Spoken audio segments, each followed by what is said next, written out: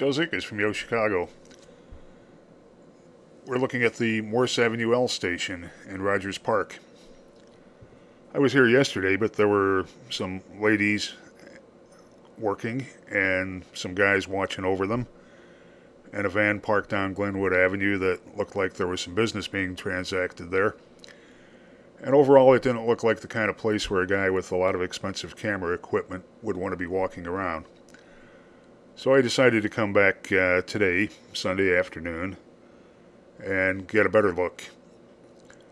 Morse Avenue L stop is known for its murders, for its crime, and not known as it should be for the fact that thousands of people use this L stop safely every day without incident.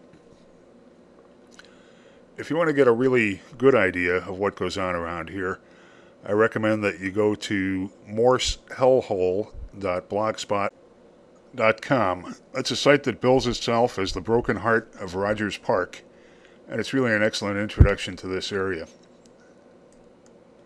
Now, if you've been looking closely at the video, you've seen two guys walking around passing out flyers.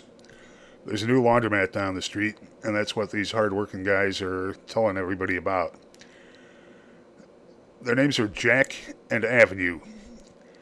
Jack is the preppy guy with blonde hair. Avenue is his roommate. I have to apologize to these guys because I messed up the sound and didn't get their message going very well. But maybe another time. Anyway, thanks Jack. Thanks Avenue for taking the time. And the message that Avenue wanted to get across is the police are really screwing up around here. They're around a lot, and they're busting all the wrong people and not paying attention to any of the right things.